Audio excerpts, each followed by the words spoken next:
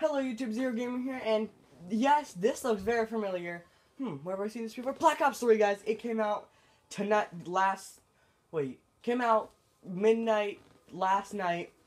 I got it, played it for a little while, level 8, I think. But today, we're not going to be playing that. We're going to be going into multiplayer, public match, black market, and we're going to be opening a common supply drop. I usually get like one crypto key every game, but I'll tell you guys how to get these and what they do, and then we'll open one. So how to get them? Just by playing the game, I think that you usually get one every game if you play till the end. But if you go on a winning streak, let's say if you get a 3 winning streak, I think you get 2 each game. 4 winning streak, 5.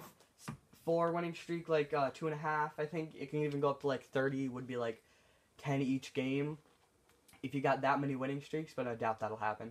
But what they do is you can get special camos, because like the black market, you can get all these. I think that these are only for this specific gun and stuff.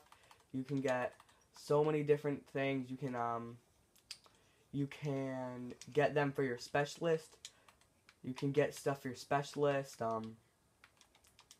Yeah, you can get so much cool stuff. You can get emblems, and yeah, guys. So let's open them. Go, let's just go for it. Come on, I don't have anything lucky to do. Ooh, that looks awesome. All guns that are locked. Great. I'm drinking some Mountain Dew.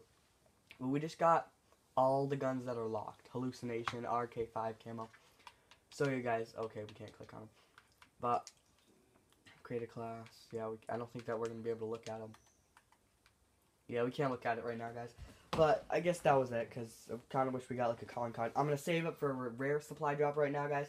So guys, once this video is done uploading, I might make a multiplayer. So you guys, hope you guys enjoyed, guys. Peace out. Have a wonderful day. Bye.